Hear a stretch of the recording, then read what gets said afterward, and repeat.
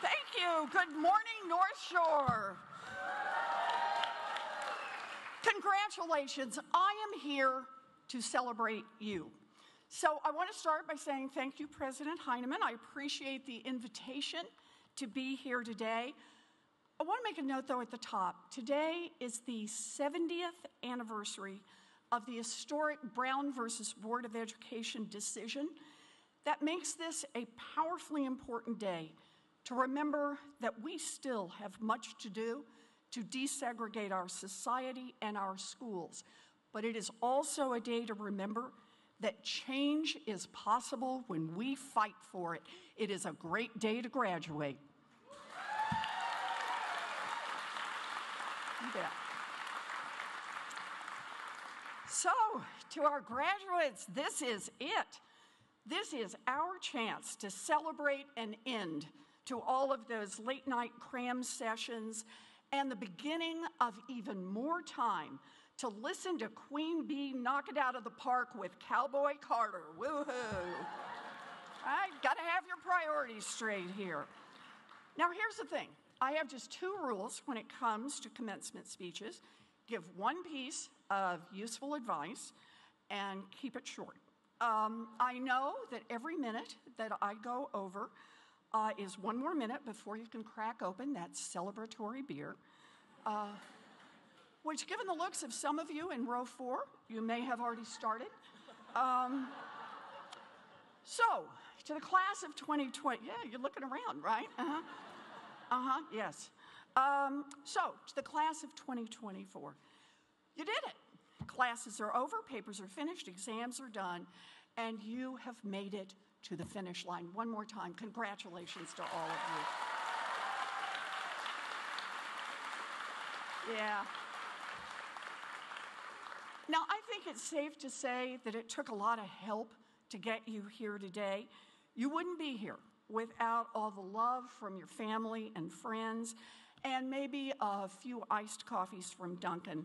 So let's hear it for our families, our friends, and our Dunkin'.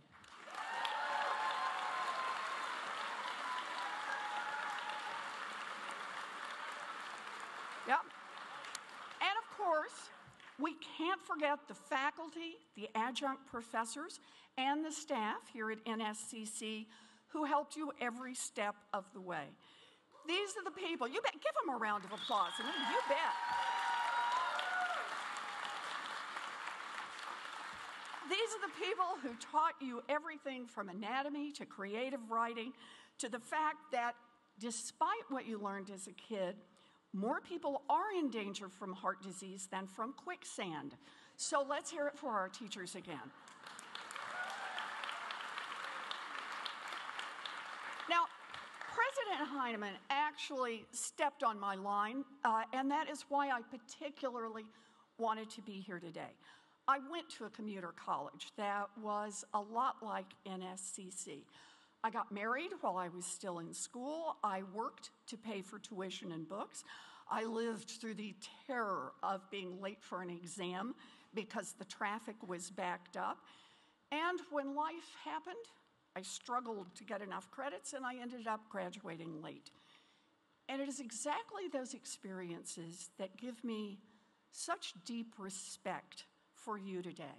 You, the graduates, you, are the people who mastered the hard art of making something happen no matter what.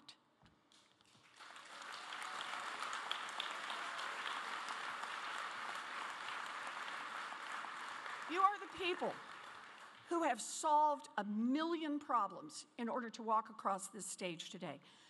You solved child care, you solved transportation, you solved 2 jobs or maybe 3, you solved a sick family member at home, you solved a tough math class and a lab class and a tricky schedule.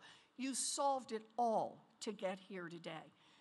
And make no mistake, there are always plenty of reasons not to enroll again next semester. Plenty of reasons to do something other than homework. Plenty of reasons just to give up. But no matter how hard it was, you all pushed through. You hung in there, you made this day happen, and today is a celebration of everything that brought you here. Woohoo for you. You bet.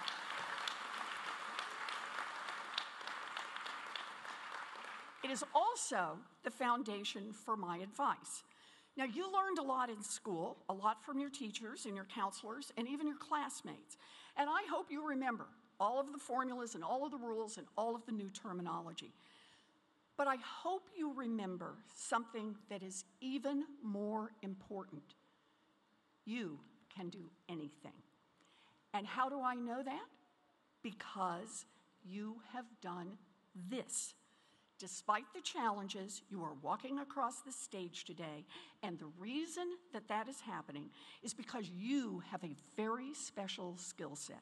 You set goals, you solve problems, and you accomplish what you want, and it doesn't get much better than that.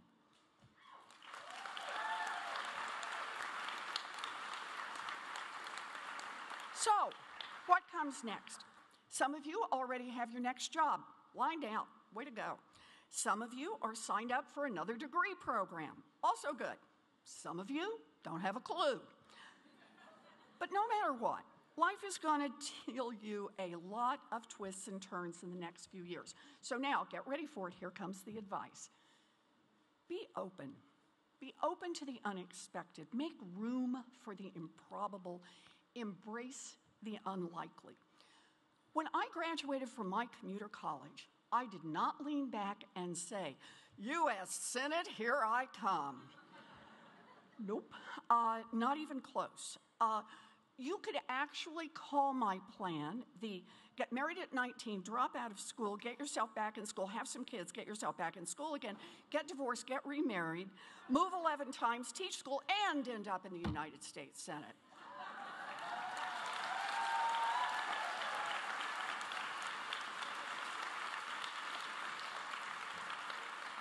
My plan actually felt like Velma from Scooby-Doo looking for her glasses. Look, I never planned to get into politics, but here's the thing. The chaos of life not only upended my plans, it also opened doors. And when those doors cracked open, I figured, how hard could this be? I can try it. And I'll give you just one example. Several years ago, I was teaching law and phone rings, and as this former congressman who had been appointed to head up a commission to rewrite bankruptcy laws, he thought I should go to D.C. to help him. I thought he was crazy. I didn't know anything about politics. I didn't even know anyone in politics. And I could think of 100 reasons why I was not qualified to do this. But I thought, if I could get through school with a baby on my hip and a toddler crying in the other room and a load of laundry in the washer and dinner to get on the table and a job, then I could probably handle some congressional committee in Washington. You know, what the hell? It turned out I was wrong. I mean, really wrong. I hated that congressional committee. Still do.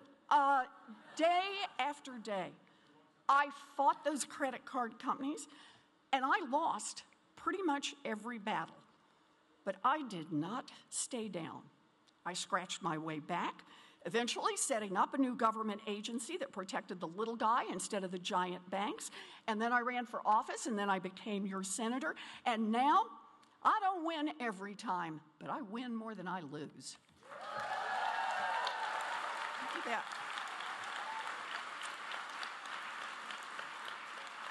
So I want to underline the advice. Be open. Believe in the power of the unexpected. Believe in yourself. Now, maybe you came here for certification in nursing, but you look around and realize it is up to you to organize the nurses for your union. Maybe you came here to become a teacher, and then you realize your passion is writing the books that teachers will use in the classrooms. Maybe the guy that you are dating will turn out to be the guy you will marry, or divorce, or both. Believe me, I've done both. Be open. An opportunity is an opportunity, and all the planning in the world can't prepare you for what's ahead. Nope.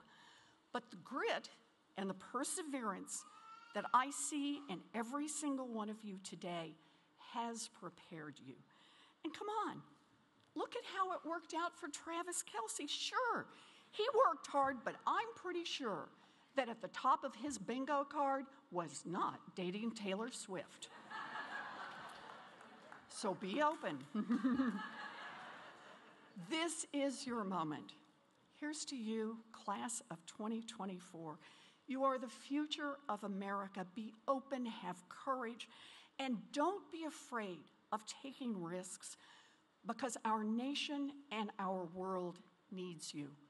And finally, graduates, always remember the golden rule of politics and life.